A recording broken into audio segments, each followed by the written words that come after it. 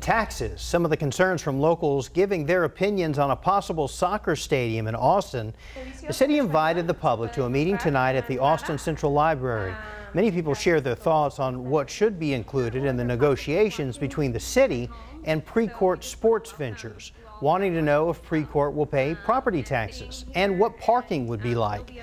The company is interested in building a stadium at McCullough Place. Others said they see MLS coming to Austin as an opportunity to bring the community together. It's a concern to me that 1 mile from my home is going a 20,000-seat arena. You're expecting that the Metro Rail plus the bus transit system are going to support 3,000 people in a single afternoon. There's a great opportunity to bring concerts, to bring parks, to bring community benefits, and bring a lot of money in.